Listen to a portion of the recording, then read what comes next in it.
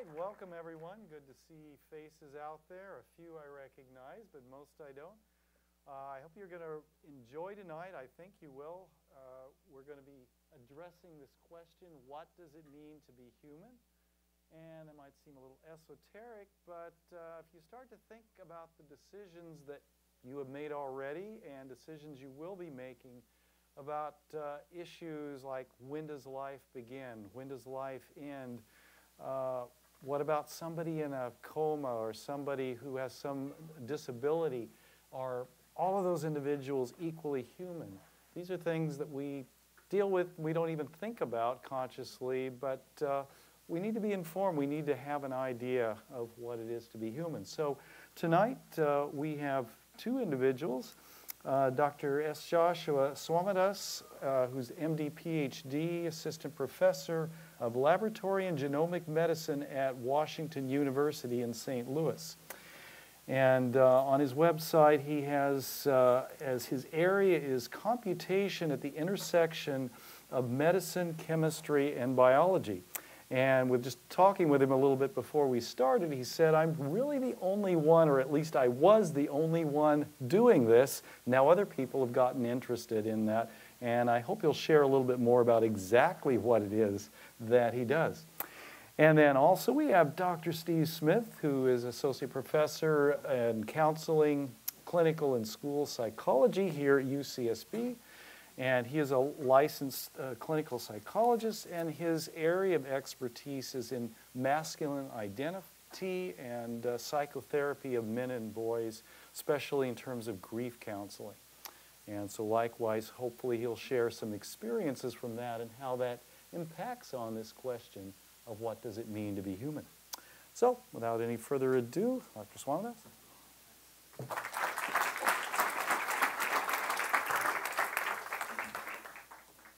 Is this on? Great. Thanks for having me here. The last time I was here, I think it was in 2012. I'm just out of curiosity, is there any super seniors that were here? You were there. Do you remember me? It's good to see you again. Today, I'm going to be talking to you about what it means to be human, and this is something I care about in a lot of ways, partly because I am a human. I'm also a medical doctor and a scientist, which means that I couldn't find the exit door in graduate school. I was there for 9 years. I spent my entire 20s in graduate school, and I got to tell you, they were great years. If you're thinking about graduate school, it's a time, at least, especially if you're going, I mean, I'm talking about science for a moment. There's many loves that people have, but me, when I went to graduate school, that's when I really fell in love with science. It's what I do with really my entire life right now. That's what I've devoted my entire professional career to. And it's not that I'm the only one working at the intersection doing of computation and medicine and biology and chemistry. It's just that the specific area that I found no one was working on, to be clear. And what I do in my work is I work with a team of other students. Well, I'm not a student anymore, I guess. I work with a team of students and postdocs. And we go out to try and expand human knowledge in places where it's really significant, at least I think it is, because it might help us make medicine safer for children. We do things like machine learning, if you know what that is, or deep learning, to build mathematical models to understand how drugs are metabolized by livers and how they become toxic and how that's different from person to person and how that might be different in children. So maybe we might identify those drugs that might injure children but might be safe for adults, or might be okay for a person of one ethnicity but not another, and really be able to understand what it is that causes those really rare, hard to predict toxicities that affect people in really big ways. And we were talking about this too. That's kind of what I'm known for. But I'm also a very curious and creative person, so I start getting interested in lots of other things. So I've done some stuff in cancer genomics. Some of the stuff we first developed mathematically to make sense of ambiguous data in chemistry, we ended up applying to cancer genomes to be able to find out what are the mutations that are causing cancer. That got published just about a year ago as I was working with another MD PhD student, Ranjan Kumar here. And then more recently, we've been working on really trying to get better ways to quantitatively analyze medical images to help doctors make fundamentally critical decisions. Like the one that we're really focused on right now is when a pathologist has to decide whether or not a kidney is good or not. So when someone passes away and we take their kidney, we got to decide if it's good enough, we can transplant it. And if we transplant it to that other person, it's a way to kind of free them and cut the cords from their dialysis machine. It saves a ton of money, but it really improves their quality of life. And the biggest thing that keeps us from doing this is we just don't have enough kidneys, but we don't want to put a bad kidney in. And it turns out that these poor pathologists have to make a decision in just half an hour, and it can happen at any moment at the time. It could be like 2 a.m. in the morning. They have to wake up bleary-eyed looking through this complex image that isn't even fixed right to try and figure out if this is a good kidney or not. And we think we might actually be able to get a computer program to help with that, and that might actually be able to really help some patients as soon as like next year. Wouldn't that be great? So that's what I spend my time doing. I feel like it's significant. I feel like, in a way, this is one way to even think about what it means to be human. I feel like I'm made for this. And as I do what I'm made for, I come alive, and this is what it means to be human in some ways for me. Now, I understand that some of you might be thinking, that's all really cool. I see some pretty colors on the screen. And that's good for him. I don't want to have anything to do with math. That's okay. Maybe that's just not what it means for you to be human. That's okay. But the part that might still be there is that maybe you're made for something, and if you actually do that, there's something about you that comes alive. That's part of, I think, what it means to be human.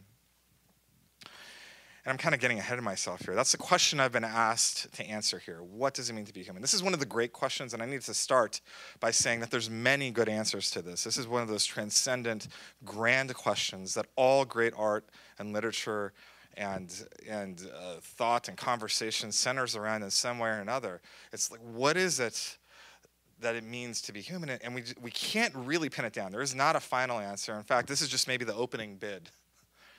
I actually gave a talk on this at another university 2 days ago on the same prompt, and I gave a different answer than I'm giving today.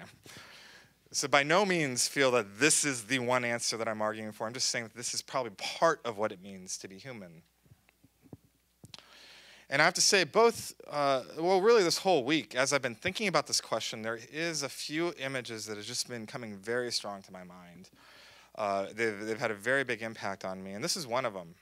Do you see that? That's me. With the screen, you can't see it terribly well because of the lights. Maybe someone can turn the lights down. But you can see me there, and then there's that little kiddo there. That's Caleb, my son. He's 2 years old. And he's just adorable right now. And that's my father right there. And this was taken this last November on Thanksgiving. It's the last time we saw him.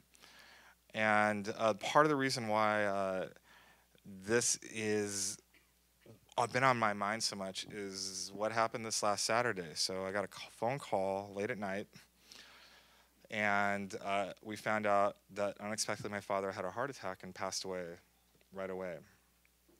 That turned my entire life upside down. I had plane flights scheduled for here. There was a question about whether or not I was going to come. There's just a whole sequence of emotions you go through trying to figure that out. We did not expect him to pass away. It was just sudden. The first thought I had is, oh, because he lives alone right now, we were wondering, oh, was there someone with him, I hope? There was, but I mean, and that was like one point I was really thankful. I thought back to the time, like the phone calls that I hadn't returned from him recently, and I was sad about that.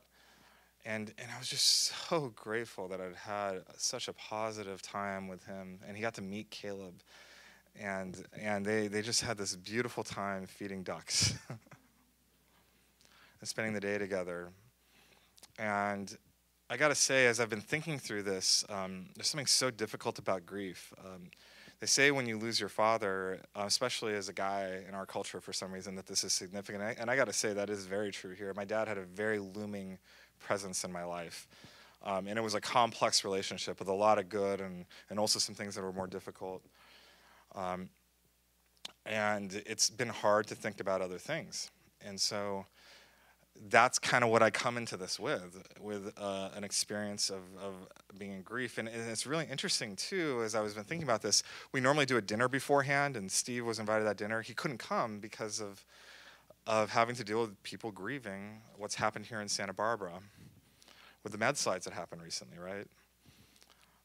Where lots of people, even if they haven't lost someone personally, they've been affected in profound ways. And now, I don't pretend to know much about that, except to say that I'm in this place where I've been kind of thrust into grief. Like, no one chooses to be in this place, at least you don't. But that's where I am. And I have to say one thing that's becoming clear to me, and I think I was starting to build to this, but it really feels true right now, is that one part of what it means to be human is to enter into grief. I think it's one of the most humanizing things about the human experience is when we enter into grief, and we grieve well, and we grieve publicly, and we grieve honestly. And I think we find something else about ourselves, about our relationships with other people, and what our condition really is. I think we all know this, even if we haven't experienced that grief, because we know that there's something there that we're eventually going to have to go through, and we're going to have to walk through that door. And we know that we're going to experience something that is intense and that's going to change us in ways that we can't really predict. And sometimes it can be really scary. But I'll tell you that there's something about entering into grief willingly, even when you're thrust into it, that is just deeply human. I do want to acknowledge I'm a biologist, I'm a scientist. Other animals grieve too. And we're a type of animal, we're continuous with the animal kingdom. I mean, I affirm evolution and all that. So for example, you can see, elephants, when another elephant dies, they'll be very sad about it. They'll stay there for days, like poking it to see what'll happen, and clearly showing all the signs of sadness that you might expect. There's an example more recently of a couple years ago of a gorilla that actually had her baby die and carried it around for days. And there's actually been examples of chimpanzees like basically carrying the baby around for days, just sad. Just treating it like a baby until it basically becomes unrecognizable. And that looks like grief to me. And maybe you don't think that's grief, but it really does look like grief to me. There's like a real sadness there that I think we have to acknowledge. Now, when I say this, some people are feeling uncomfortable because they're like, but wait a minute, I thought we're really different. But like I say, we are continuous with this world that we find ourselves in. But I do also want to acknowledge that while that's true, there is something different about how humans grieve. There's something different about how we grieve. So yeah, it's true that other animals grieve. It actually turns out that chimpanzees and elephants, and there's a couple other species, are really the exception. Most animals actually don't. So that's surprising. But then even among these few species that we do see what appears to be grief, it's very different than our type of grief. I'll give you a couple examples. One is grandparents.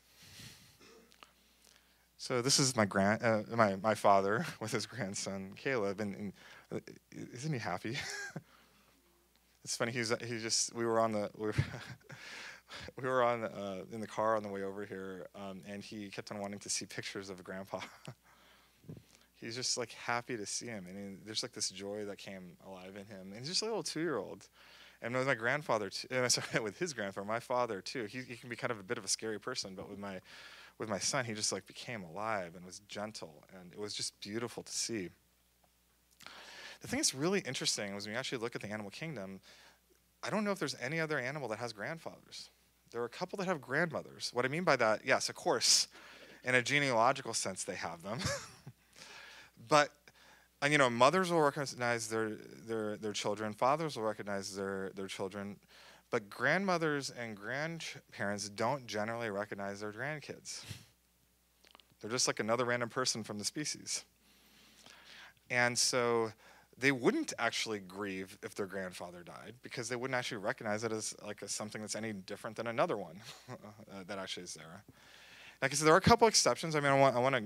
This isn't like a hard and fast thing. I mean, we do see something resembling grandmothers among killer whales, of all things, and a couple other species. But that's because, but it's still different because that's an entire family unit that's based around like the female matriarchal structure. And then once again, we see an absence of grandfathers. And even if you actually look at human history, it turns out that grandparents are a very recent thing. We can actually measure the ages of people, and 20,000 years ago, 40,000 years. I'm not getting into the details of how, but it's by looking at teeth, and there's ways that you can see the ratio of old people to young people, and you find out that for the vast majority of our development as a species, people were dying by the time they were 30, 35. And so they just weren't living long enough to to have grandparents. And can you think about what it meant to be human if it didn't involve grandparents? That's something that actually makes us quite different than a lot of the people. It's part of something that's distinct to the human experience. And like I say, like, I'm for a very good reason thinking about that now, right? But there's other things too. I told you that I was kind of thrust into the grief with what happened on Saturday, but there's been a more intentional sort of grief I've been going through for the last several months. So this is the 50th year anniversary of the assassination of Martin Luther King. That's significant, right? We had and have a segregated world, but there was a person who came who had a way to speak across some of those divides and inspire us to see a different way forward. And he was the best of us, and some of the worst of us ended up assassinating him, and we lost him at that point. I mean, he would be 89 years old today. We see him as in distant history, but it's quite possible that he could still be alive today. Just think about that for a moment. How would his voice have changed our conversations about race over the last 5 years? And there's this point where, you know, when I think about how far we've gone from trying to find like a common family together and being called, I mean, there's just a lot of grief that I've been experiencing about the loss of a person from 50 years ago. Like, I'll tell you what, there's no animal grieving the loss of Martin Luther King. Like, there's something, you know, it's one thing to grieve your child that you see right in front of you that passes away, but the thing about it is that we have this ability to think about something as abstract as a person I've never met before 50 years ago, and think about the counterfactual, about what our world would have been like if he'd still lived, and what we've really lost by his absence, and to find real genuine sadness there. That's something truthful about the human experience. In fact, maybe even as I'm talking about this, some of you are thinking, maybe I'm sad about that too.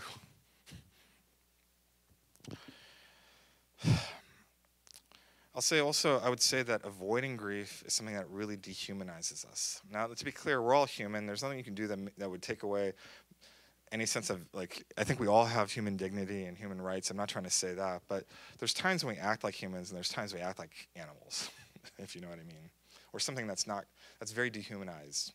And of course, actually, one of the ways how we dehumanize ourselves the most is when we don't actually treat other human beings as human beings. I'm in St. Louis. I'm from California originally. My family is from India, but I was born here in Buena Park. I went to school in the UC system too, at University of California, Irvine. But I moved to St. Louis, and I moved there in 2009, 2010. And I was loving science. I found the thing that I was made for. I was loving it. I was in this like insulated world where like things were working out well for me, and I was enjoying it. And St. Louis is a great city for me. It's a great city to live in. I mean, it's great cost of living. You don't know what that means. And I was able to actually buy a house like walking distance from my work. Just think about the luxury of that. Now, I know you all live in the dorms, but that's not going to last. To the point where you got to move out, get a real house, and you're going to have to commute if you stay in California. And I remember like commuting for hours, and like to have like hours back in my life that I didn't have to be stuck in a car. I mean, it was great. I was loving St. Louis, and it never really struck me that St. Louis was a segregated city. It never hit me until something happened. And you guys have heard the story, but I want to tell you my experience through it. Well, what happened was Michael Brown. And that was in 2014. And it was remarkable because we've all gone through this before. There's this story of some sort of injury that a black person goes through in our segregated world. It hits the news somehow. And there's actually a liturgy we have. We have a cultural way of absolving ourselves of guilt of this. What happens is that we look at that and we say, oh, maybe there was something bad that happened in this one case. This is not actually really descriptive of the whole story. But let's be sure, does this person really deserve our grief? And then we start really looking into the character of that person, and we find out that he's not a perfect person. And we say, so that wasn't actually a clear example of injustice, and then we're okay with it. And I'll tell you, I know that liturgy. You know that liturgy too, right? It's great because it takes us out of grief. There's a tragedy. No one wants to enter into grief. And yet we walk out of it. And that's what I was doing too.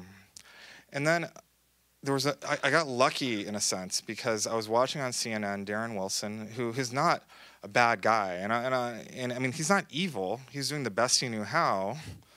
But let me explain to you what he said, and I'm not trying to attack him. I'm just trying to explain what happened and how this impacted me. He was on CNN, and he was asked, so would you do anything different, and do you feel like, are you losing sleep at night over this? And he said, I would do nothing different. I'm not losing sleep over this. What I did was exactly the right thing. And that floored me. Because even people in the military who shoot people and they die end up going at home torn up in their souls because they took a life. And it's only human to see in that, so even if it was let's grant for just a moment, even if you disagree with it, let's say it was a justified killing. Let's just say that. Let's just say that that was the right thing for him to do. It's not human to be okay with it. There's this point where you have to sit there and go, whoa, this is really disturbing. I just took the life of a teenager. That even if what I needed to do and needed to be done, he didn't deserve to die. And yet what he did was just so monstrous to me. And then I was like so disgusted by that, but then I realized, wait a minute, that's exactly what I'm doing. And I realized that I was not grieving the loss of a child. And it was just, that was like a neighbor of mine. That the only reason I didn't see him as a neighbor is because St. Louis is segregated, and I just was hanging out around a lot of people that weren't in his community. And I didn't know any of the people in his family. And there's this point where I'm a Christian too. We come from this point of view where we believe that everyone's a sinner. So people are trying to assign blame, but as Christians, we should know the answer. It's everyone's fault. And the fact that it's everyone's fault doesn't mean that person doesn't deserve our grief. And there was just this deep dishonesty that I see came alive in me that I just became it really wasn't about Darren Wilson. I just saw in him myself, honestly.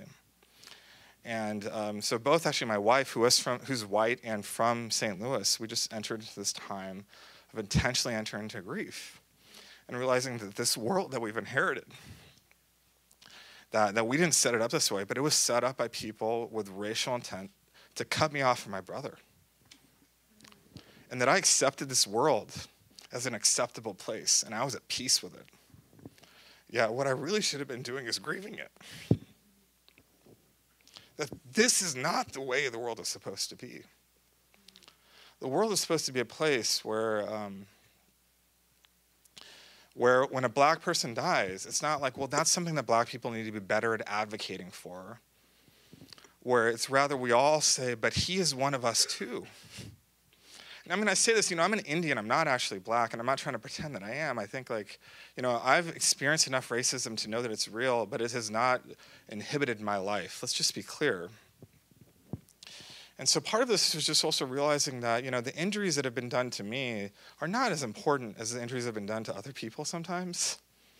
I can get so caught up by the ways I've been injured, but there's especially as you take the time to hear the stories of what's really happened in this world and how it's been set up and how it actually lures us all into being comfortable with profound injustice and how we just accept it. And I think sometimes, honestly, I don't know how to fix St. Louis. I just don't. But I can say that one of the most truthful and important and I would say humanizing things I've done is just being willing to enter into a prolonged grief about it and to be at least truthful about what I see in this instead of separating myself and being unwilling to enter in. In November, actually, we were in the middle of a reading group on Martin Luther King because I was really wanting to really not just go after the I Have a Dream speech, but to really see what this person had to say. We had our very first meeting, and then 2 weeks later, the Stockley verdict came out. Do you guys follow news enough to know what I'm talking about? There was another black man that was shot by police officers, and the police officer was acquitted. The details are important, and I'm not even really trying to pick sides on what should have happened legally. That's actually not the point. And what happened is that there was protests throughout St. Louis. This is on the Del Mar Divide, literally just a couple hundred yards away from my house. And there was a night, this happened on Friday, so there's protests on Friday. And I was just really disturbed. Both my wife and I were disturbed about this. The next day, we were coming home, and it was bizarre, actually. As we were going down Skinker, which is right there by there, we saw buses and buses and buses.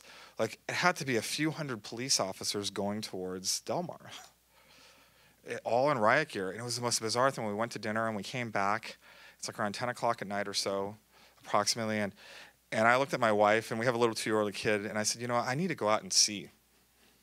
Because one way to do this is this is my wife here too, she's the one who told me not to go out onto the street. and she was very opposed to it. And it makes sense, right? Because it seems a little dangerous, and frankly, it is a little dangerous. But there's this point where I realized, this is my backyard. I need to see what's happening here. I didn't go to protest, I just wanted to witness what was happening. And this is what I saw. I saw a large number of nonviolent protesters. There was actually a group of 3 college students walking out there that were just like you. I'm sorry, I'm going a little bit over time. I'm sorry, is that okay? But they were. I asked them, like, why are you going out there? And they said, well, this just seemed, and the thing about it, one of them was a black kid from St. Louis, and the thing about St. Louis is in the 60s they didn't protest, and the city was proud because they hadn't protested. They had their population more under control or something, I don't know. And like, her parents never protested in the 60s, but she was. And I asked her, why are you protesting? Why are you doing something different than your parents? And she said, because isn't that just the responsible thing to do? And so they were going out. These were kids. They were, and like, I was like, that's right. There's something true about that. We go there, and you see the police officers lined up, and there's more police officers than there are protesters. It's nonviolent, and I was there as it turned, not from, I would say, nonviolent to violent, but I would say violent to the point where there actually is an altercation and becomes a little bit destructive. So there was windows broken, but no people were attacked. But I'm telling you, it was disturbing to watch this, because the police officers, we found out later that police officers were rounding up innocent bystanders that weren't even protesting and throwing them into jail. They actually literally, we have a friend who owns a restaurant in the Central West End. They were actually, assaulting just people having dinner in his restaurant. And they were walking down the street saying that they owned the streets. And there's this point where, you wonder, like, what has happened to my world? And why is it that there's only black people upset about this? Why is it that pretty much only black people are there willing to say that this isn't right? Why isn't there Indians there? Why isn't it that white people find this appalling too? Why is this a black issue? This is, if we're all the same family, this is all of our problem. And I also felt this other thing. I'm a scientist. I love science. I think it's here to serve the common good. I think it can change the world. But in that moment, I felt like there's nothing my science could offer.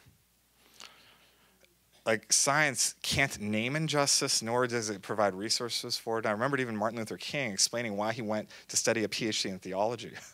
It's because he didn't see resources to deal with injustice in science, but he did in theology, and it wasn't in philosophy, it wasn't in psychology, it wasn't in sociology or politics, it was actually in theology. And he was a deep thinker there, and this is one thing that he said, which I think speaks to us in this moment. He said, America, as I look at you from afar, I wonder whether your moral and spiritual progress has been commensurate with your scientific progress. It seems to me that your moral progress lags behind your scientific progress. He said that a while ago. I think it is to our moment. We figured out as a nation that segregation was wrong 50 years ago at least. We have lived 50 years very comfortably continuing a segregated world. Our science has advanced. To what extent, at what point are we going to say we don't want to be segregated anymore? We really want to integrate.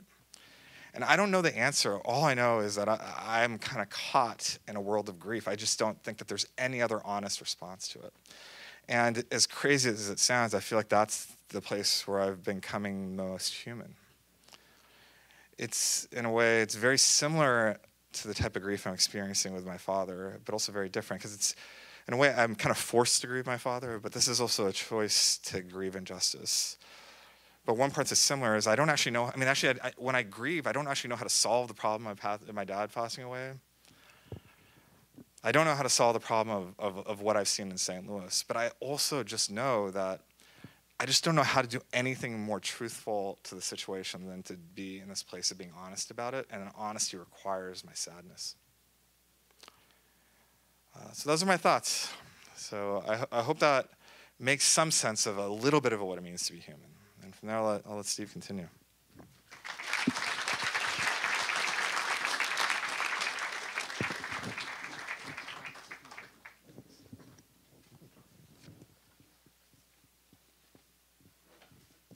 Do you mind if I close this up? Is this all right? Okay. Hey, everybody. First of all, my condolences. I think we're all with you on that. And certainly, as somebody who works with grief, there's no easy thing to say about that, and no easy solutions. Our hearts are with you on that. So I'm going to do my best to answer the same question about what it means to be a human. And just to sort of set the scene for you a little bit, each year at our new student orientation in our department, all the faculty in my department, we stand up in a line. We introduce ourselves to the new students and talk about what it is that we do and what it is that we're interested in. And some faculty say, well, I study autism. Others say, well, they study trauma, depression, marginalized populations, school violence, things like that. That's what my colleagues tend to say. But then when it comes to me, I say, I'm trying to figure out what it means to be a human being. It's totally a snarky answer. And one of the reasons I offer a snarky answer is because my actual research has never been as interesting as what I consider to be my life work, which is trying to figure out what it means to be a human being. Thankfully, until tonight, no one's ever asked me for the answer. I was just there to give the snarky answer, and I thought I got away with it. And really, you think that after all this time of saying that I've been trying to figure it out, I would have actually come up with a really good answer to that, but I'm not necessarily certain that I can. But let me start off by saying a few things here about science, because according to the flyer for this event, we're supposed to talk a little bit about science. And the thing to remember about science is that it's not a group of facts or an area of study or even a kind of knowledge. That what science is a methodology. Science is a method of generating hypotheses, gathering information, and observing the information that comes from that. And scientific methodology has given us many wonderful discoveries and encouraged critical thinking since the dawn of the Enlightenment. But science can only offer information on some types of questions, specifically those questions that deal with what we call fundamental reality, things that are actually real, like snails, okay? Molecules, coconuts, that kind of stuff. How quickly things fall if you drop them from high up. Science is pretty good about that sort of thing. But other questions about what does it mean to be a human? What is the nature of love? What is the nature of beauty? How is it that we grieve? Those are things that don't lend themselves to the methodology of science. Clearly, there are many questions that science can't answer for us because science, as we know it, is predicated on the idea that there is one knowable truth and that this may or may not be the case. And I, for one, am really happy when things remain mysteries. So when I think about what it means to be a human, I think that in many ways, the answer to the question is inherent in the question itself. The answer to the question is inherent in the question itself. I believe that human beings are biological organisms who are compelled to create meaning. I'm not a biologist, I'm not a comparative biologist, And my hunch is that dogs and honeybees and chickens don't have conversations like this. I like my dog a lot. She's just not with me on this. They don't wonder about what it's like to be a dog. Honeybees don't wonder what it means to be honeybees, or chickens don't wonder what it's like to be chickens. Even our nearest relative, the chimpanzee, is probably unlikely to hang out in trees somewhere and wonder what it means to be a chimpanzee. I'm just not sure that those animals have the same wonderment about meaning that we do. I'm not so sure that they feel the need to make things mean anything, because my sense is that they experience life that is more of a moment, and they are less concerned with the trappings of needing to make something mean anything. So again, what I think it means to be human is to have the capacity and need to wonder about what it means to be human. And that may sound like a bit of a cop-out, but I'll give you a little bit more. Research seems to suggest that only a handful of animals have consciousness of self. That is, perhaps only humans, great apes, dolphins, elephants. Not coincidentally, the animals who do seem to have a strong grief response understand their own unique individuality. And they seem to have some degree of understanding that they are embodied and unique as individuals. And as human beings, we have that capacity in spades. And at least in this current zeitgeist, we spend a lot of time thinking about ourselves and our own development and our own uniqueness. And now, of course, we take that uniqueness and we post it online for other people to look at and admire about how unique we are. Okay?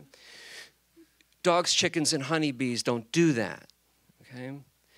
The other thing that seems to be unique among humans is our ability to predict the future and to travel backward in time. Although it may be true that some animals prepare for winter by collecting nuts or flying south for the winter to avoid the cold or responding to the movements of their predators, it seems that perhaps only human beings can time travel. And we can think so far into the future that we can imagine years, decades, and even centuries from now, which is, of course, why we have Star Trek and other awesome things. Of course, one of the things that we can then begin to think about is the inevitability of our own deaths. I believe that most, if not animals, have a survival instinct. We have a genotype that's selfish and wants to survive and replicate. But the ability to imagine one's own demise and the absence of being, I believe, is unique to human beings. So what that leaves us with, then, is a highly evolved sense of self-consciousness and individuality that is combined with the knowledge that we are mortal and will eventually die. And I think that as a species, we're not really into that idea at all. That our self-consciousness, that our sense of uniqueness is dissonant with the idea of not existing anymore. We're way too important for that. And we know from research that dissonant ideas and feelings or beliefs make us feel completely out of whack. So what do? These two thoughts are not compatible. What I would say is that we create meaning. We create meaning to combat our feelings of dread and of chaos and anxiety about our own mortality. Famous existentialist Jean-Paul Sartre would even go way farther and say that things like human connection and even relationships and love are just social constructs designed to keep us from feeling like we're utterly alone in the world. Sartre was so much fun to have at parties. I'm not as bleak as that. But I do think that many of the things that we take for granted and consider to be real are in fact social constructions that we have designed to offer us meaning and protect us from a feeling of meaninglessness. So for example, here we are tonight in this great university where I am proud to be a faculty member. We have admission standards that means that some of you are here and some people are not here because they weren't able to get in. We engage in ritualized teaching and learning. And upon graduation, all of you get a piece of paper with your name on it. Hopefully it's spelled correctly. And what that piece of paper means that you have passed a relatively random number of courses, and now you're ready to enter the workplace or graduate school. But the university only exists because we agree that it exists. We have a socially contrived definition of what a university is. And we compare this against that definition that we have made up to see if it compares. And it kind of mostly does. It checks out. There is no proclamation that comes down from on high and helps us define what a university is. It is a thing that we have created. And the only reason that the paper that you get has any power is because we as a society have all agreed that that piece of paper has meaning to it. In and of itself, the paper has no meaning other than to say that a certain human being has had a relatively arbitrary set of experiences.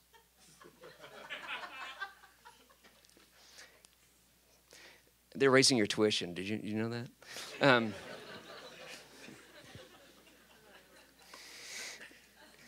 Now, I think those experiences are really important. Otherwise, I wouldn't be here. I think they're important in helping students become critical thinkers, thoughtful citizens of the world, and careful consumers of media and science and those sorts of things. I think those experiences are important. But on some level, they are arbitrary. And other institutions work exactly the same as that. Government, laws, borders, and even gender and ethnicity are all things that we have constructed to help us understand what might otherwise feel like chaos and to help us maintain some sort of order. And within these constructions, we create a sense of meaning so that our membership in a university, a political party, a charity, a set of life goals give us a sense of meaning and purpose that ultimately helps us reconcile the dissonance between our own unique self-consciousness and feelings of self-worth and the knowledge that we are going to die. Now, I know that sounds like super bleak and nihilistic. And perhaps that could be one message. Social constructionists talk about the abyss as being the recognition that everything in society is entirely constructed, including science.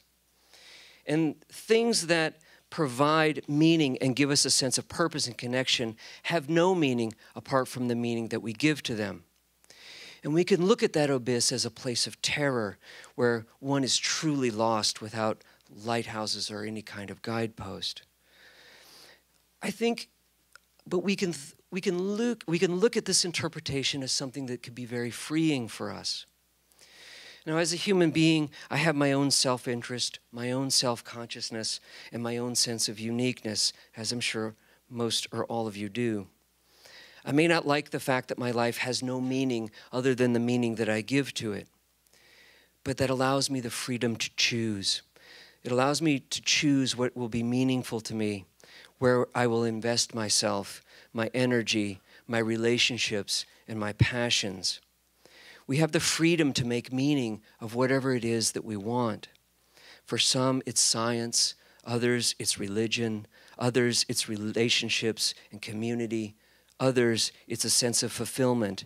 And even others look to money and fame.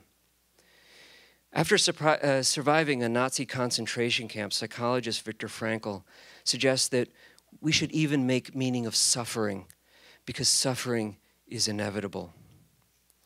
What it means to be human is that we are all driven to find and make meaning. And when we think that meaning is something that comes from outside of us, then we lose our ability to make choices and to stand outside of the rules and what is expected of us. And we lose the freedom to give ourselves fully to the things that make us feel the most human. And the things that make us feel most human are often the relationships between us. The relationships that we have with our friends, with our loved ones, with our families. Those relationships bring about our best selves because in those situations we are the most motivated to create the best meaning. The other constructions that we have in our society of education and learning and money and power and wealth, those are the constructions that pull us away from our humanness, that often pull us away from the relationships that could be the most meaningful to us.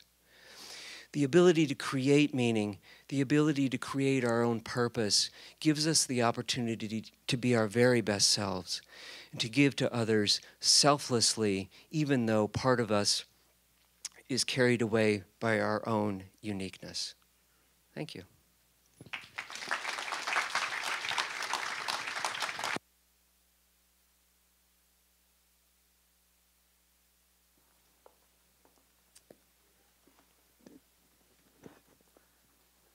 All right. Well, we had this all organized that each of the speakers was going to speak for exactly 10 minutes, sharing in a nutshell exactly what it means to be human. Hello. But I think this was a little bit more informative in that each of our speakers told more about their own humanity and things that have shaped who they are today. And I've certainly got to know them much better than if we just had canned 10-minute speeches. So I'm just going to ask a couple of questions, and while I'm doing that, since we do have a limited amount of time, you have little cards on the floor in front of you. If you would take those, and hopefully you've been thinking about some of the things they've said. You may have questions of your own that unrelated to what they said, but maybe a reflection on what they said. And to write some questions, and in a few minutes I'll have you pass those to the aisle, and we'll try to answer a few of those questions while we still have time tonight. So can I ask him a question while we're waiting for that? Yeah. If it's okay? Yeah, go ahead. So thanks for sharing, Steve. I guess one question I have is, you kind of present everything as constructed. It's up to us and all that. Do you think injustice is just a construct? Like, do you think it's not actually really injustice happening in St. Louis in segregation? That's just something we tell ourselves to give us meaning, and that it's just, I mean, if you like that problem, then you go after it, or if you don't, no big deal. You go up, you go past it. No, it's a fantastic question, and I think that kind of criticism has often been levied as a social constructionist perspective. I do think that there are, and some people would go so far to say that the taboos that we have in our culture against murder and those kinds of things are just social constructions. I don't buy that at all. I do believe that there is pure injustice in the world, and what injustice? Where does that come from? If everything is so constructed, how do we have a way to perceive? Well, yeah. I mean, my feeling about that is that injustice robs others of their ability to make meaning in their lives. Right? It takes away opportunity for others to have their own chance to find their own source of meaning. And so I think that anything that it would encroach upon that, I'm with you on that. I think that is pure injustice. So then the paradox we face is that to deal with the real injustice in this world, we have to be willing to encroach on our own freedom. But if what it means to be human is to kind of live out our freedom, how do we actually, I mean, in your world, how do you kind of make sense of making sacrifices for the sake of someone else's freedom? Well, because I believe that at a fundamental level, we are relational creatures. I mean, as a psychologist, for sure, I think that at the fundamental level, I'm not a nihilist. I do believe that there is something true and honest about humanity and the singularity of human relationships and connections. And in that, yes, although on some level a lot of us are self-serving, but I think broadly speaking we are relational people who are clearly willing to give up, or should be willing to give up for the betterment of all people. Yeah, I mean, I like that. It just seems a little bit, I'm trying to figure out how it fits in with other stuff. That's okay. I'm glad you're with me on the injustice. Yeah, thanks. That was my question. Do you have a question for me, maybe? Sorry, I put you on the spot, so I want to give you a chance to do the same. No, because fairness there. No. Because I'm so with everything that you had to say. You're right, I was grooving right along with you the whole time, and I didn't feel like there was anything different from what you said than what I said. I think we approached it from different perspectives. Well, I'd say one place where maybe it comes together when I actually do agree with you about social construction is that the way how our segregated world is set up is a way that was made by us. It's not like there's something intrinsic to us that makes it that way. people chose to make it this way. That's right. And then we chose to accept it and then move forward. And it doesn't have to be this way, but that's what it is. Right. And one of the things that you have to be thoughtful about and reflective of it from a constructionist perspective is that the construction is made by the people in power, right? And so anything that we tend to create, that we tend to construct, is something that is enforcing to the people who have and disavowing of the people who have not. And so I think as educated people who are thoughtful about the structures that we operate in, is wondering how the social constructions that we participate in, how do they oppress? What is their history of oppression, and to what extent are we contributing to that or fighting to rectify? And I think academia has a history of oppression, and I think academia is doing wonderful things to rectify that, but it's also a way for people who have the access to education to push people out who haven't, traditionally speaking. So let me say one thing, and I'll try and let our moderator say something. Great. But so maybe, so I guess one logical jump you're making that would probably take a different way is you're saying because we can construct such elaborate things that are false, and we want meaning, then maybe meaning is false. To some extent, that's what it sounds like. And I know you're also taking the Sartre a little bit facetiously, but I wonder maybe part of that's just because there is actually meaning in the world, and we're actually primed to look for it and find it, even though we'll go and create alternate versions of it. And so maybe that's actually a clue that some of it could be real. I mean, like the whole issue of injustice, you think is real, and you think I think you would agree that what Martin Luther King did was meaningful and not a constructed meaningful. And maybe part of it's constructed, but there's something also essential to it, or intrinsic, I would hope, right? Yes, maybe. Yeah, maybe. I think injustice is real because power is misused in order to serve the selves of those who are in power. That's what I think. That people who have been in power and who have privilege have abused that power and privilege in order to oppress other people. Yeah, so what I would say then is that Martin Luther King, when he kind of says in that place of injury that I'm not here just for the Negro, but I'm also here for the white person. That's right. That my issue is not to assert my community over your community, but to realize that we're the same community. I think that's not, I mean, yeah, he's trying to construct something. He sees the possibility of something that's never been constructed before that he wants to make. So I'm not trying to say there's not a construction there. But I think it's objectively good, what he's pointing us to and calling us to. That's, at least that's what I feel, what I believe. I mean, maybe you don't, and that's okay. But well, I mean, I think you have to define good, right? I mean, and so one way of defining good is like, well, this is something that, on the whole, will be a positive development for the entire social order, and I think that that's true, but if you're talking about good and evil in ways that are absolute, I don't know how to think about that exactly. Right, because well, I didn't say absolute, I said intrinsic, so there's a difference. Intrinsic, right? Yeah. I'll go with you on that. Yeah. All right. Sorry there. That's fine, this is great. So getting back to the question of what it is that makes us, makes us human, and you both alluded to the fact that there are differences between us and what we recognize as being animals, at least the majority of them. Why are we different? And so, Dr. Swamidass, you want to start on it? Why are we different? I mean, I guess that's one of the great grand questions. It's just as big of a question of how are we different, is why are we different and how we get here. I think that science gives us a good partial account, but science never gives complete accounts of things.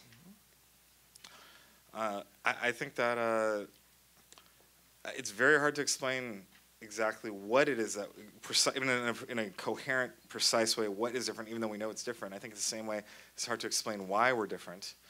Now, I can say that I'm a Christian, so the way how I think it makes sense is a paradox, where there's things that are simultaneously true that on face value seem in conflict.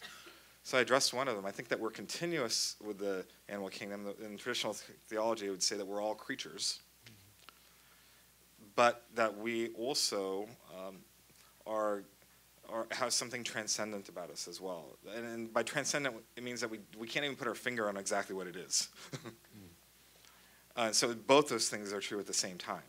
I think another one too, and I think actually, I like how Martin Luther King talks about it. I think his understanding of human nature gave a good grounding, a coherent understanding of what injustice was and how to deal with it. I think the way, and it's been interesting really reading him carefully over the last 4 to 5 months. I think one way to summarize it is he would say, once again in very theological language, that we're all God-imaged and we're also all fallen. And he had a critique of conservative Christians and liberal Christians. Liberal Christians don't like sin, and he's like, but look around at this world. It is really fallen. This is not the world that is supposed to be, and everyone has the capacity to participate in that craziness. And then he would also say God-image, and we've kind of remembered a couple things about that. So what he meant by God-image is universal dignity and universal rights, and that's some of the stuff that you're talking about. But he also had a couple of ideas that we've lost somewhat. One of them is that he really believed that all people had the capacity, even though if they were the most vicious racist or ardent segregationist or a person intent on holding him back, that all those people had the capacity to respond to a call to justice. And so what's so weird about reading him, especially in our days, he didn't give up on any group. And you know, we think that things are bad today, and things are bad today, but it was okay to be a public racist back then. And he thought that they were worth engaging. He didn't write them off. That's bizarre. It makes no sense. And it's because he really came to believe that God had placed in everyone this ability to respond to justice. And so he believed that that could happen. So he could go face a racist and say, you know what? I love you. I'm here for you too. I'm trying to invite you to be a better person, and I'm just as concerned about segregation for your sake as for my sake. And he was honest when he said it. Isn't that crazy? And so when I'm in St. Louis, people talk about how it affects the black community, and it's true. It has a horrible effect on the black community. But I've also come to realize it has a horrible effect on the white community. It dehumanizes us. It cuts us off from our brother.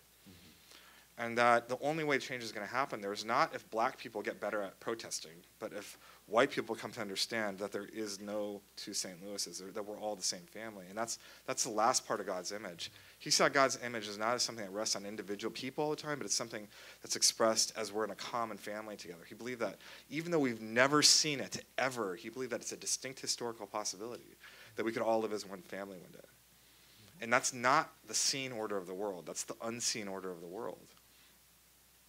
And so I think that's a good account of what injustice is and its resources to have hope as we engage it. So I find that compelling. I mean, I've been really impacted by not just taking the slogans from Martin Luther King, but actually reading him closely. Remind me of the question. So, why are we human, or what is it that makes us unique? Oh, sorry. What is it? Yeah, I lost it.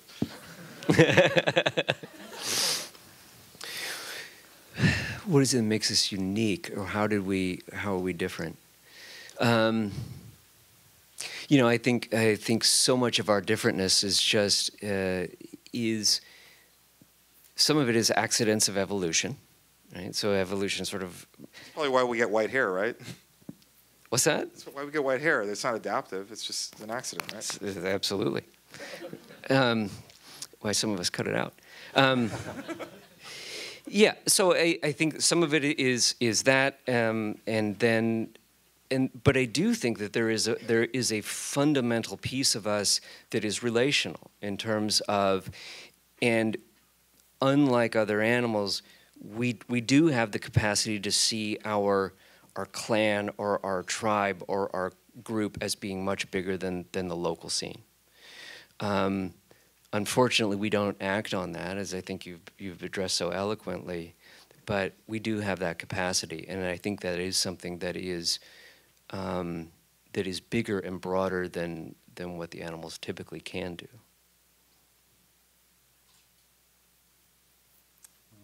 Sorry about going off topic. I got a little bit lost there. Okay, do we have audience questions about ready? I don't want to get too far off track so we run out of time, because I do want to get time for that. All right, great. And I thank you, all of you who contributed. We won't have time for every question, but I want to go some of these. Okay. We construct meaning, but given our evolution over time and our inability at earlier stages of evolution to fully cognitively construct our meaning, are we not all needing to deconstruct who we are and where we came from prior to being able to reconstruct from anything resembling a blank state? Now, that is a mouthful, but I think I can summarize that. How important is origins to understanding the meaning? Yeah. Is that what he's saying? How can you know where you're going if you don't understand where you came from? So. Who asked that question? Get out.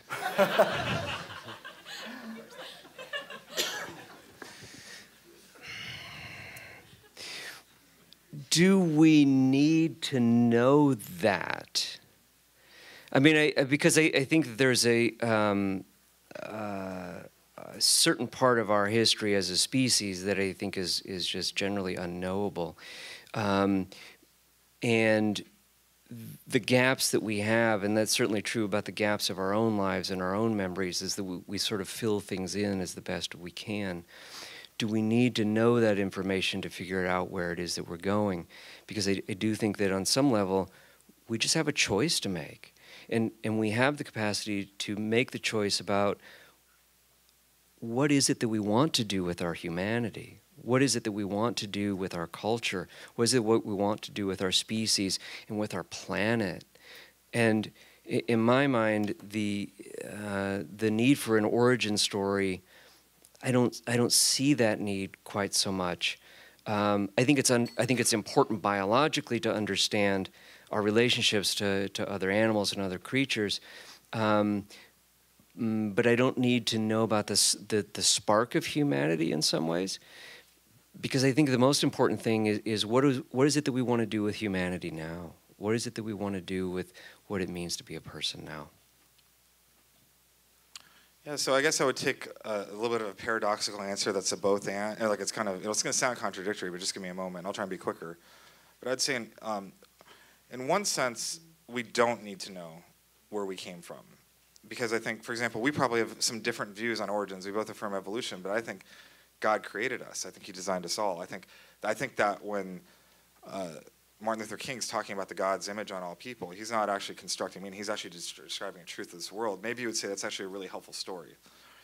But I think it's real, and that's okay. But I think what's interesting is though that we can actually still come to so much agreement, even though we disagree on that. And so in some really important ways, it's not important, right? And I'm kind of glad, for example, that we can agree that genocide is wrong and we don't have to agree on origins. That's a really good thing, right?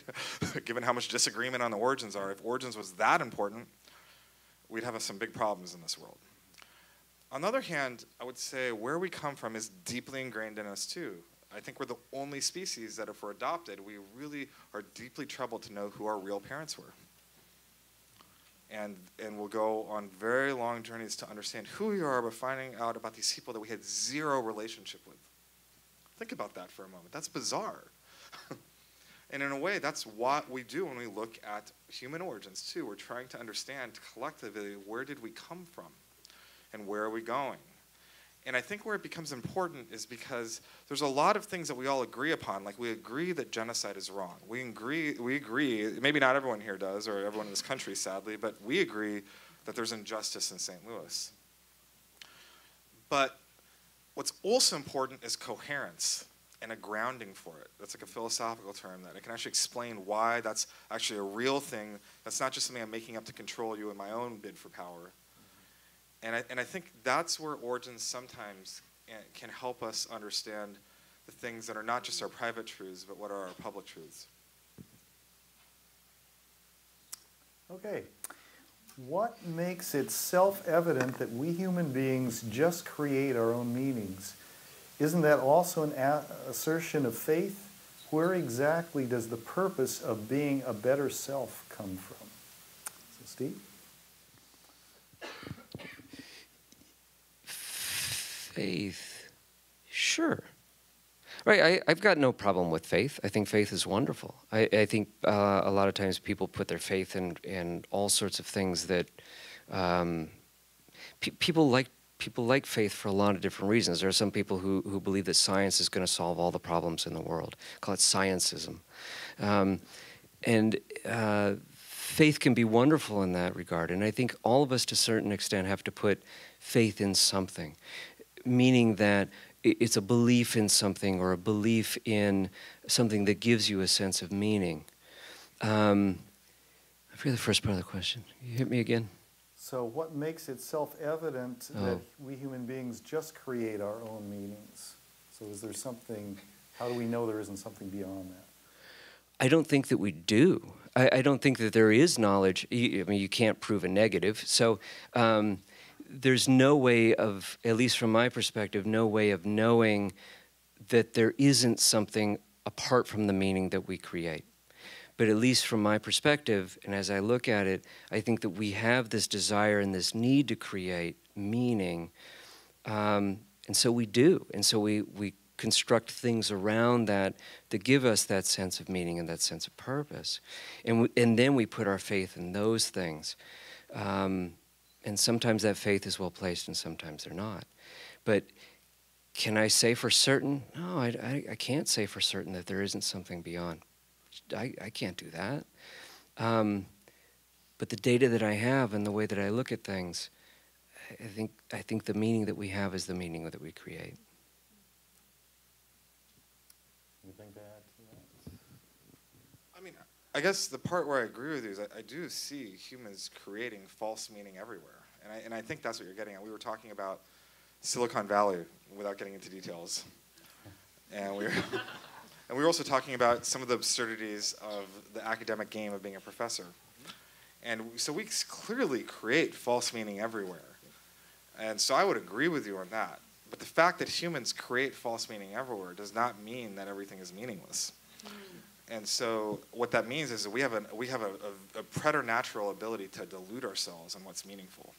And that I would entirely agree with you. And I would say that we're actually so fallen in that probably our only hope is actually if there was something outside ourselves that was able to kind of reach into our story and show us true meaning somehow in a way. Can I respond? Yeah, I want to be careful a little bit because I don't know that I would use the phrase false meaning. I would just say there's meaning and then there's not meaning.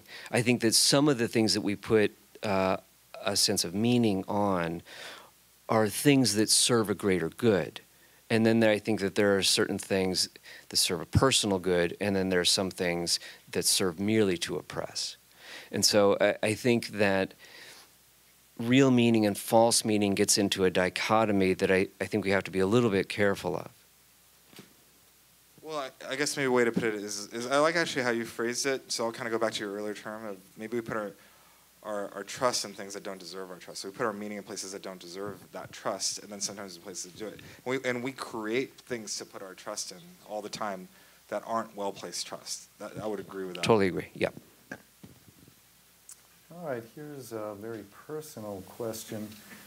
I live my life as an nihilist not because I want to, but because I'm mentally incapable of believing in God, knowing all of the philosophy and knowledge. I'm jealous of people with belief because they have someone to pray to when they grieve or they feel loss. Who should I pray to if I can't believe in gods? So, that's great. Do you mind if I jump in on that? Please. Okay. so I was raised very, very Christian, and let me sort of speak to whoever that person was, but I come from a very Christian family, very Christian background. I actually considered going to seminary for a while when I was a teenager. And the process of losing my faith and losing my religion was probably one of the most painful periods of my life, and not one that I entered into lightly, largely because I knew that it would also disrupt the relationship that I have with my family, and that's been true for the past 30 years. It's just kind of ruined the relationship that I had with my parents beforehand. And so that process of coming to a place of, if not sort of an agnosticism, if not sort of leaning more towards an atheism, is not something that I've done easily. And the hunger that the person writes about in terms of losing that, and the desire and the wish to know who to pray to, I understand that entirely. And there have been many times in my life I'm like, oh, yeah, I really miss religion right now. This would be like super handy. Because it would just sort of help with all these things. And the feeling of aloneness that comes with that. Where I have come to with that is maybe not comfort with being alone, but using that as a call to rely on other people and to sort of strengthen relationships that I have with people around me, and sort of finding love in people and in the greater good in humanity. So, and part of me will always have something, because it's part of my culture, part of the culture of how I grew up, and so essential to my upbringing, that I will always feel that absence.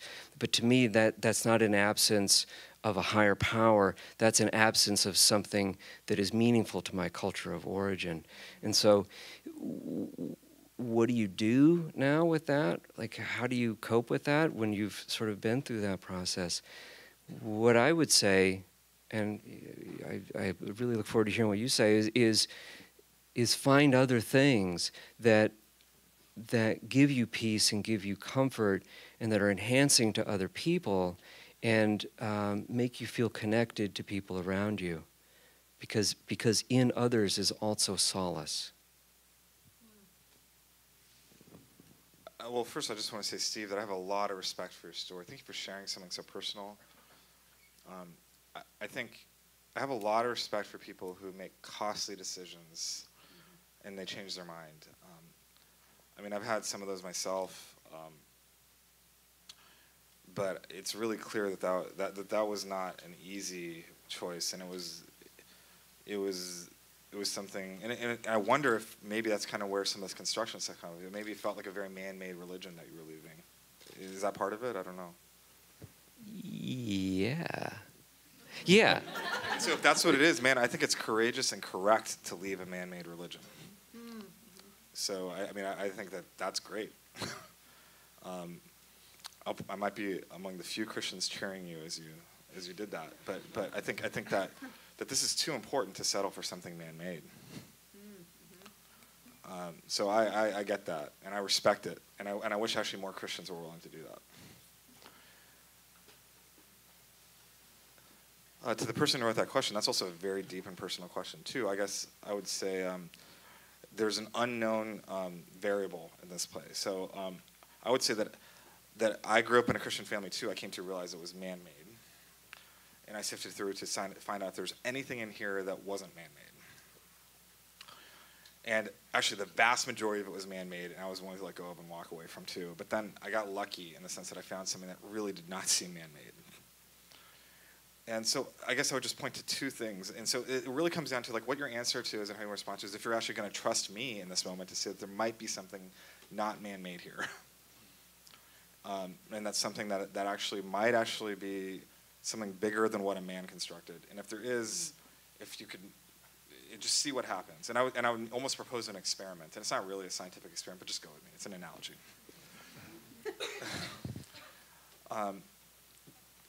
Maybe just pray and say, God, if you exist, I just want to see. Show me that you're real. I don't want to actually have an evidence-free belief or evidence-free place.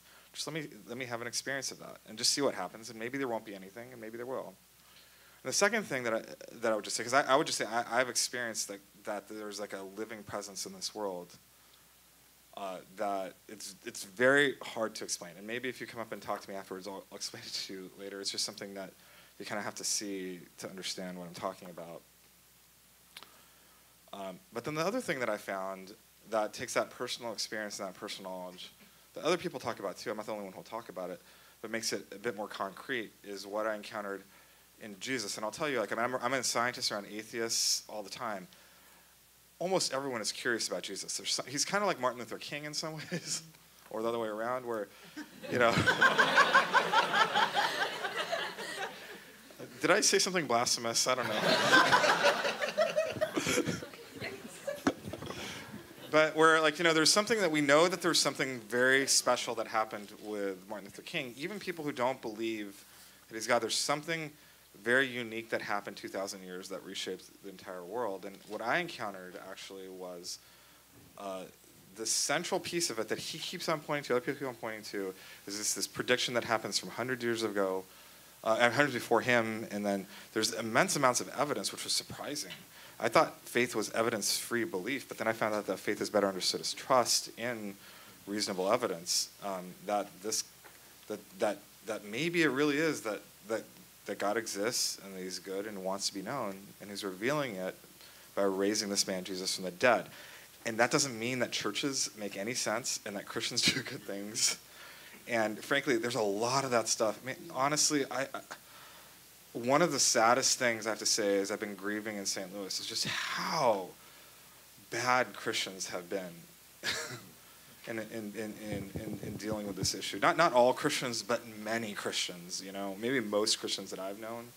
And so this is not at all an apologetic for Christians. This is not at all a justification for every church. But I'll tell you that there's so much man-made stuff in Christianity. I'm willing to let go of the Christianity label. But I found something very real in Jesus, very compelling about him. And I found that's actually part of why I mean, honestly, it's actually, I see in him as maybe like the best example of what it means to be human. So, look, I understand that this may sound like crazy talk, especially coming from a scientist, but if you're there, this isn't about personality, it's not about your emotions. I'm talking to you about like some hard, cold, you know, facts and evidence you can look at and see if you can make sense of it, and just wonder if that real presence really exists, and if there is that God that wants to know you. Now, maybe you'll come to a different conclusion, that's fine, but I think that presence exists and can find you. And I think, and just to circle back, I think it helps when we're willing to leave the man-made religions. That's why I have so much respect for it. So it's not, I don't want you to feel any disrespect as I say this stuff at all. I mean, I think maybe the difference between us might be just that I came to experience something different on that. All right, in the current zeitgeist, how do you think shared systems of meaning can help create justice?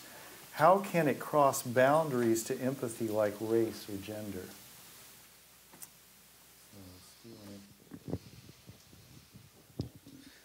Shared systems of meaning.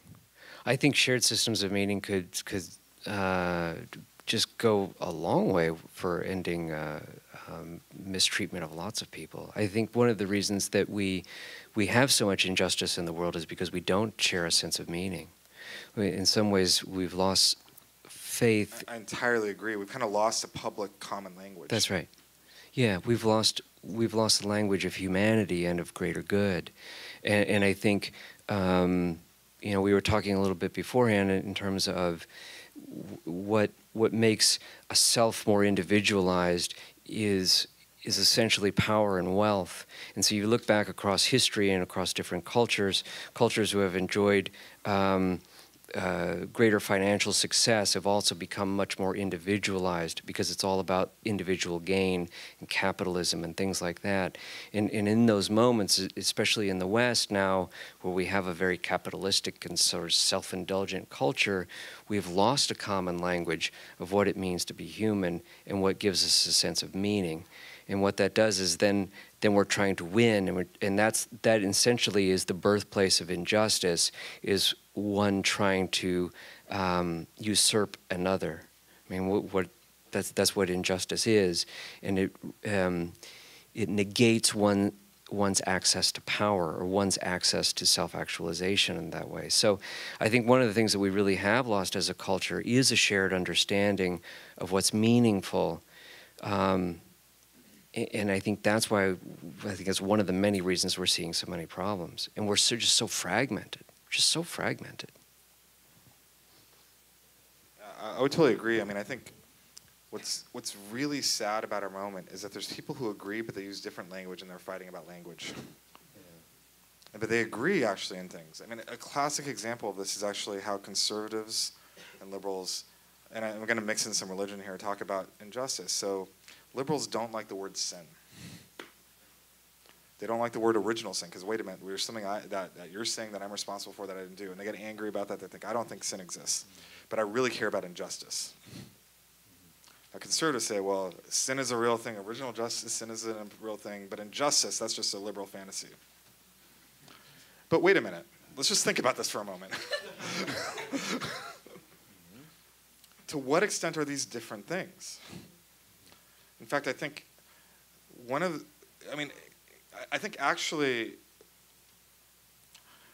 there's actually a bit of more coherence if we actually start to see these things come together. I think one of the big challenges we face in individualistic culture is why we personally should feel any responsibility for what our parents did.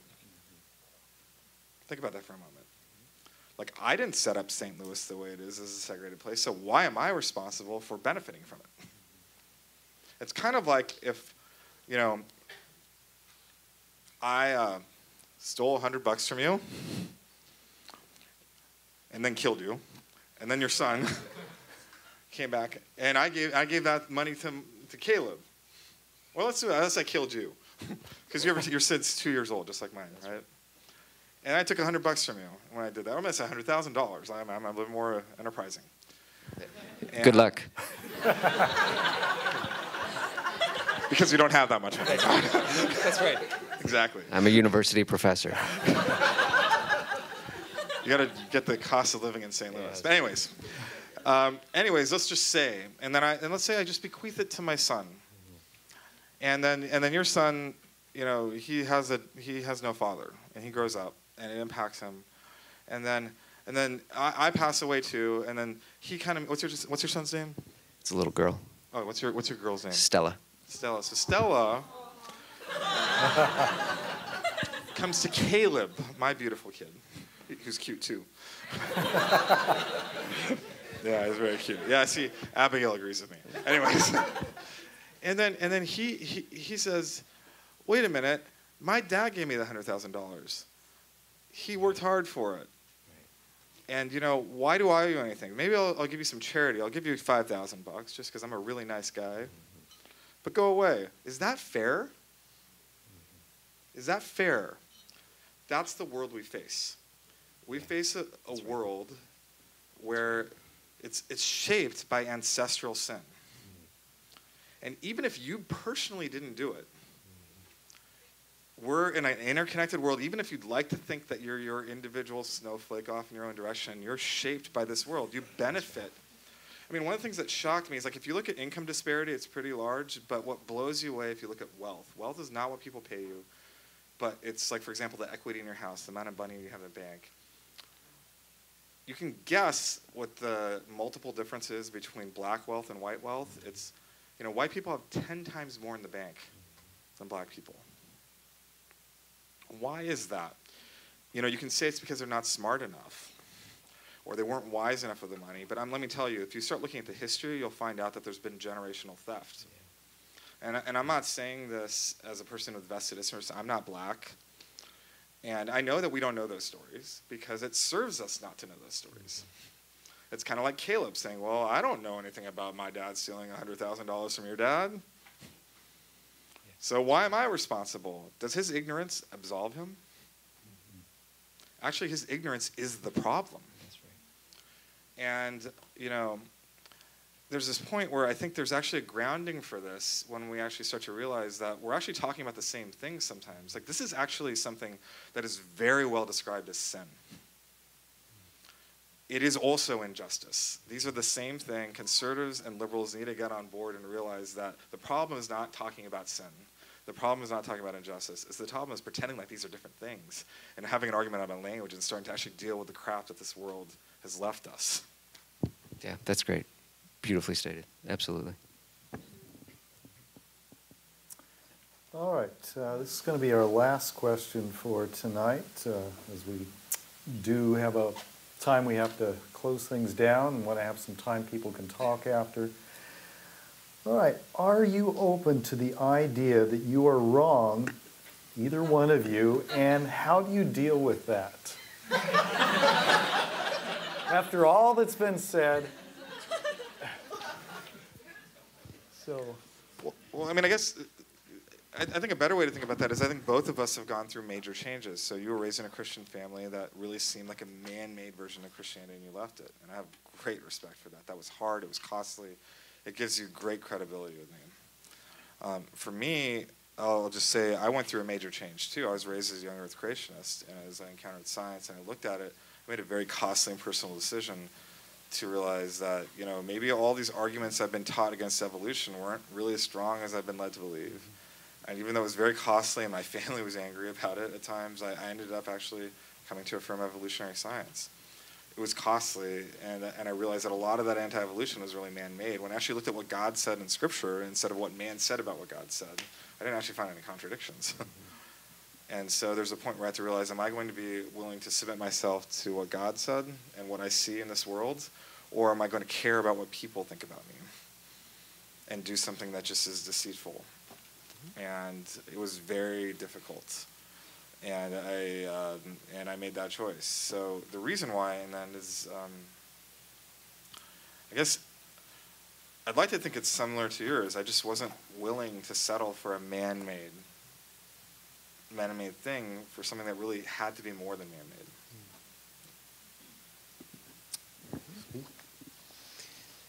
I love being wrong about stuff. I think it's great. And I've just gotten, as I've gotten older, I've just gotten better at it.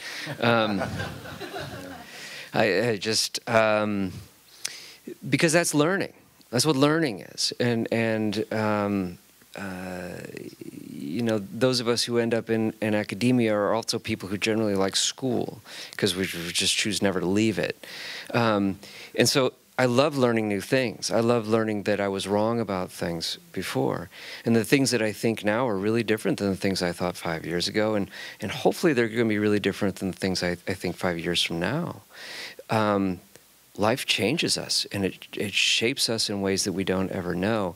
And so if any of us ever have the arrogance to think that we have it all figured out, we're going to live a life of suffering and sadness, because life is just going to teach us things that we just never saw coming. Like you, I became a dad 2 years ago. My daughter's learned a lot of things in the past 2 years. I've learned a lot more. And I learned a whole bunch of things that I was really sure about before that I was really wrong about. And that's been marvelous, absolutely marvelous. The world as I knew it when I was your age is not the world that I live in now. And some of that is because the world is actually very different, but a lot of it is because I'm different too, because I've had to grow and I've had to learn, and I've been wrong about a lot of stuff. So don't fear being wrong. Like, embrace being wrong, because it's an opportunity to learn things. If you have a set mindset about anything, you're really closing yourself off. And especially these years that you're in college, it's just the most rich opportunity for you to say, wow, I really don't know anything. And that's great. That's just great. All right. Thank you, Dr. Smith, Dr. Swamidass. And now I'm going to hand off to our moderator to give us some closing comments, and we'll be done.